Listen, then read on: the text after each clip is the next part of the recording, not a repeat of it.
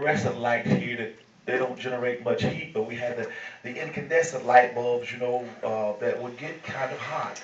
But back then they didn't have the LED lights that would give us the illumination that we need. They didn't have the tap lights that you could just tap. You had to have either a candle or a lantern or a torch. And so I was kind of thinking about that thing now. Whenever you lit the candle or the torch or whatever it was, that flame would also produce light. Right. But it would also produce heat. So therefore, you think about it. Now, if your neighbor who's not saved is dry and very dry and does not know the Lord, they need to get next to a source that can ignite them. Yes, Amen. See, some of the lights that we're thinking about now, they don't have that quality, they don't have that property. But what God is saying is, when I save you, I'm saving you to be like that torch. I'm saving you to be like that match that you can light up anywhere and touch somebody who was dry. You just touch your neighbor and say, "You lit." Oh, glory. Come on, see some y'all touch somebody else and say, "You lit." So you gotta realize, you gotta stir something up. Maybe they didn't get that. Let's say this another way. Tell them, say, "You blessed." You blessed. Tell somebody else, say, "You coming out of your situation." You coming out of your situation. Say, "Your trial ends today." Your trial ends today. Your situation is canceled in Jesus' name.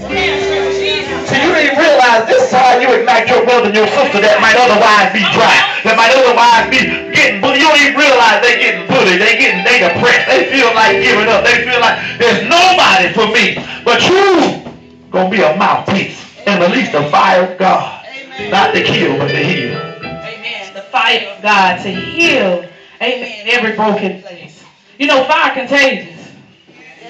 I can't think of another way to describe it. You can't just set a fire in your neighbor's yard and don't watch it. If you do, your own yard gonna burn up. Amen. Amen. A fire is contagious. If you're really on fire for God, there's no way that you can be saved and working for 20 years and nobody at your job know you saved. Jesus. The fire of God is contagious. Now, that don't mean you walking around work speaking in tongues and laying hands on folks and acting spooky. That's not what I'm talking about. But your life and your integrity and how you handle situations and confrontations and conflicts and obstacles will be an example, amen, of Christ. Amen. The fire of God that's alive in your heart. Fire is alive. Fire is alive. Amen. Turn one last scripture, 1 Kings 18. Thank you, Jesus. 1 Kings 18. And I love to read the Word of God. And I just got tickled when I was reading this as we were studying. This is about Elijah and when he took on the 450 prophets of Baal. Amen. And Elijah, the Lord told Elijah to go to Ahab. Now Ahab was the king and he had been looking for Elijah. But Ahab's servant was Obadiah. And Obadiah knew the Lord. Obadiah was a man of God from a young age.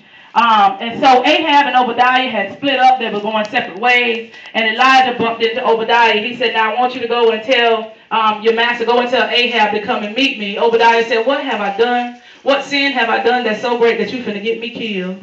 Elijah said, what you talking about? He said, we would hear that you were in a place and we would get there. And by the time we get there, you be gone. You're going to send me to go tell Ahab to come and meet you, and the Lord going to take you somewhere else, and he going to come here. You ain't going to be here, and I will surely die this day. And then he began to rehearse. He said, I hid the prophets and the prophets of God, and I fed them, and I took them water. What have I done that God going to kill me?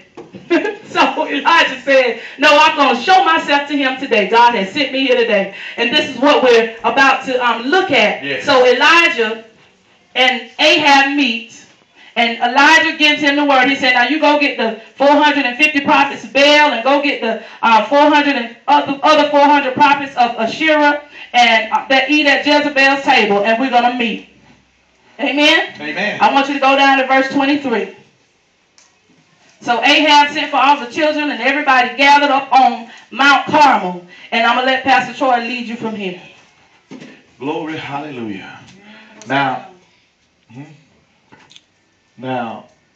how long will you falter between two opinions? That's verse 21. How long will you falter between? I want to stop right there. So, it tells us that a person who is unstable in their mind receives nothing from the Lord. Either God is for you or he's against you. How long will you be wondering, is God for me or is God against me? How long will you be wondering, whose side am I on? Am I on the Lord's side? Or you got to begin to know in your Noah that I'm in the right place at the right time on the right side so I can get the right results. There's a war going on, and if you don't choose sides, you've already chosen. And Elijah came to all of the people and he said, how long will you be of a split mind? How long would you be of a split mind? How long would you be wishy-washy? If the Lord is God, follow him. But if Baal, follow him. But the people answered him not a word. They were quiet. Then Elijah said to the people, I alone am left a prophet of the Lord, but Baal has 450 men. Therefore, let them give 2 bulls, and let them choose one for themselves. Cut it into pieces, lay it on wood, put no fire under it, and I will prepare the other bull the same way. Verse 24, then you call on the name of your God, and I will call on the name of my God, and we will see the Lord that answers by fire. He is God. See, we're halted between 2 opinions, or really, we see here the man of God has faith. See, it's all about faith. No matter where you at, you got to believe. You're going to have to believe that God is God in your situation. No, even if you're outnumbered 450 to 1, it's just you, but it's 450 people against you. Maybe it's more than that, but you still got to take a stand in Jesus' name. And then, the man of God, fire will cause you to be bold. It will cause you to rise. That fire on the inside of you will cause a boldness to rise up. Because that fire, that's God. And that's the presence of God is in the fire. Hey, you know what? Y'all prepare offering.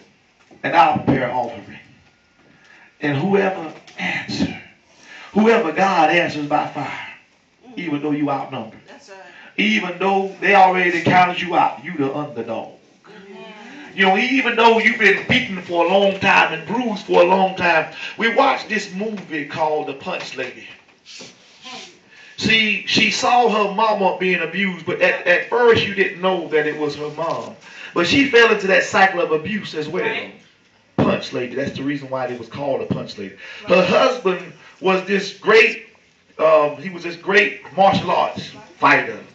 So whenever they got into a fault, she knew I can't defend myself. He knows but she knew all of the moves personally. She knew whenever he would put it in the rear naked choke. She knew whenever he would hit her with a straight foot. So she had been beaten and bruised in this marriage for a long time. And there came a time where when the daughter came in and the daughter stood up and was like, no. And then the husband was just about to hit the daughter when she knocked him out with a frying pan and they left. You said, where are you going? I'm here today to tell you that, see, you've been shy, you've been timid too long. She decided that she was going to fight back. So she went down to where he was, and in a fit of anger and madness, she said, I'll fight you in 3 months in the ring. And he said, guess what? I'll tie one of my hands behind the back. They said, that's fine. So now she had them open up her mouth prematurely and got herself in a situation. She needed to find somebody that would train her. She found this man who did not know anything, but she offered him a substantial sum of money. So what he did was he found somebody to train him, and as he was learning, he was training her. Right.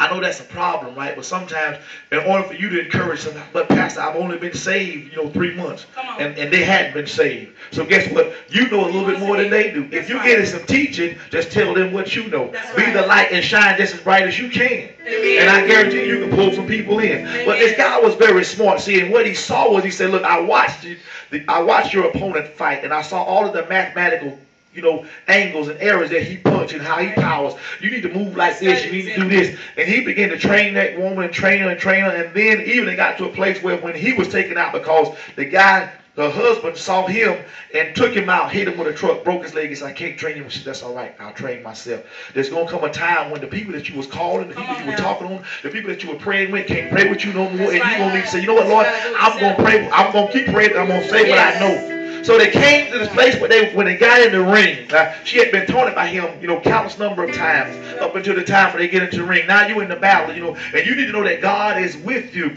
And on that show, the guy kept telling her trainer kept telling her, keep your eyes open.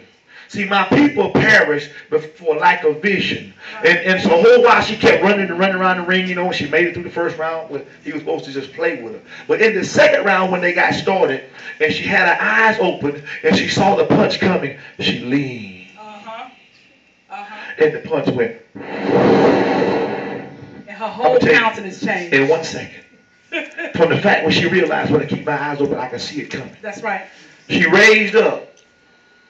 You can see the fire in her eyes. Yes. And the enemy could too. That's right. That's right. That's right. I said that to say this. When you know who you are, That's right. and you know that the fire of God operates on the inside of you, before you even make it to the door, That's right. the devil knows something ain't right. That's right. I mean, something is right. I'm in trouble, and you come around the corner in slow motion. Hey. All right, God. And the devil will be like, oh Lord, it's fire.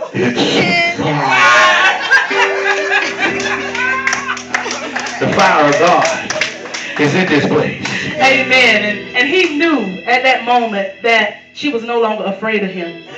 And he, though he was better trained than she was, this is the enemy, he was more skilled than she was. He was stronger than she was. And in every physical sense, he should have been able to beat her. But because she had been afraid of him for so long, like we've been with the enemy and running, she ran around and around that ring for a few rounds. She would just run from him. And she just was shaking. But when she began to stand on her own, and she began to duck, and she began to see, it became strategic. It became very strategic. It wasn't that, this is what I want you to see, it wasn't that she was more physically strong than he was, but she was strengthened within herself. Amen. Remember in Acts, they were filled with the power of the Holy Spirit. Yes. Once you realize, see, the fight was already in her, but she was so busy running. Once you realize that God has already put on the inside of you everything you need to stand up against the enemy, that I ain't got to take this, you ain't going to be doing me all kind of ways, you ain't going to drag my children out of the covering of God for 10 and 15 years, and then they come back to God, both busted into stuff. That don't have to be the testimony of your children when mama and daddy know how to stand and fight. When you know what's on the inside of you, that's what happened. She woke up in that round. When she said, and she told him, she said, you know what, I'm used to your licks. You've been beating on me for years. My whole life I've been taking this. Your licks don't hurt me no more. And many of us have been just drugged by the devil for years. We've allowed him to control our house. We've allowed him to control our future. We've allowed him to control our family. We've allowed him to control our mouth. We've allowed him to control our mind. So when you give your life to God and when you understand that the power of God is on the inside of you, guess what? He ain't got no new tricks. The same punches you've been taking them for years, just roll with it, baby, and give him back the word of God. Amen? We got to fight with the word of God. Hallelujah. There's that inner strength on the inside of you. It's in you. It's in you. And this is what Elijah did. He went to the enemy. Do you trust God enough to take a stand like Elijah did? He said, this is what it's going to be, and I'm going to even let y'all go first. He said, I'm going to let y'all call that call from morning through noon into the night. And Elijah began to pick at him. Is your guy asleep? He taking a break. He on vacation. What's going on? Somebody need to go wake him up. What's going on with your God over here? That's how we got to be. We got to be. Are you willing to take a stand on your job if they ask you to compromise? Even if you saying no to the compromise could possibly cost you a job, your job, would you trust God or would you compromise? That's the kind of faith we're talking about. Amen. The kind of faith where I'm not going to do anything to get me outside of the will of God, even if it means I got to stand by myself.